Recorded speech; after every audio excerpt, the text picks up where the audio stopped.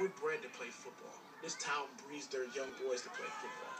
And the boys who don't play football, they're looked at like, you punk, why don't you play football? You're completely ostracized from all of your peers if you're not part of football, unless they share your views.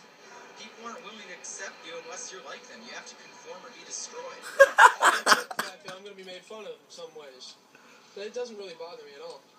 I think the only sport more pointless than football is rodeo. I think it's a bunch of bull, the glorification of the football team and the players.